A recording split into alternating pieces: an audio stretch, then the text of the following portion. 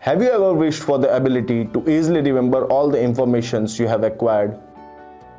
We will introduce effective mnemonic techniques that can help achieve this. Prior to commencing, kindly consider clicking the like and subscribe buttons. Let's get started.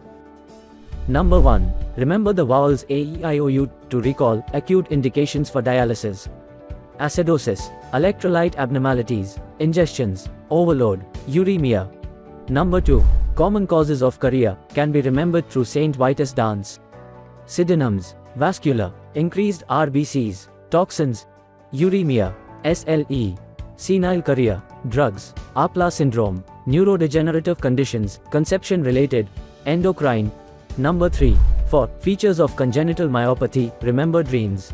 Dominantly inherited, mostly, reflexes decreased, enzymes normal, apathetic floppy baby, milestones delayed, skeletal abnormalities. Number 4. For causes of reversible dementia, use the mnemonic dementia. Drugs, depression. Elderly. Multi-infarct, medication. Environmental. Nutritional. Toxins. Ischemia. Alcohol. Number 5. To remember stroke risk factors, use heads. Hypertension, hyperlipidemia. Elderly. Atrial fib. Diabetes mellitus, drugs. Smoking, sex. Number 6. For Horner syndrome, remember horny Pamela. Ptosis. Anhidrosis. Meiosis. Enophthalmos. Loss of ciliary spinal reflex. Anisacora.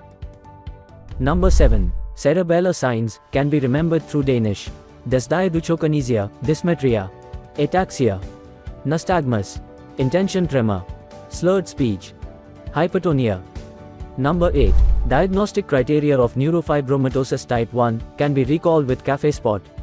Cafe au lait spots, axillary plus inguinal freckling, fibromas, eye, lush nodules, sphenoid dysplasia.